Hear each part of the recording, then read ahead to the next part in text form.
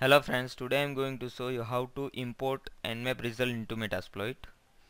When you are working with other team members with a various individuals scanning at different time and different locations, it helps to know how to import a basic Nmap generated XML and export file into the framework.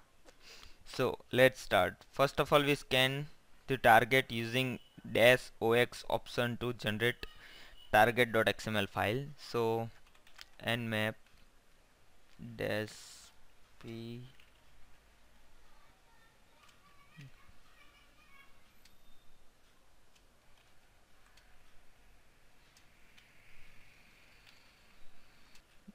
file name target.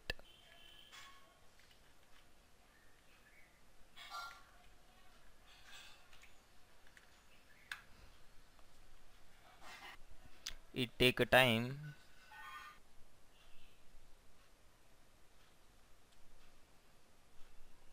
See, the result is here.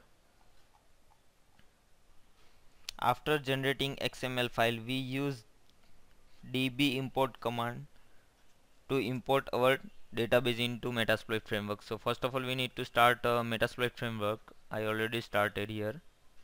Now db underscore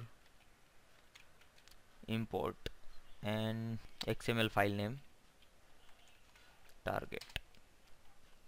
See, import is started. Successfully import. We can verify import worked using host command. So see, there are two systems.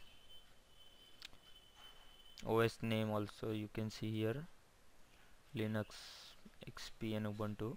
Here you can see whole Nmap result in Metasploit.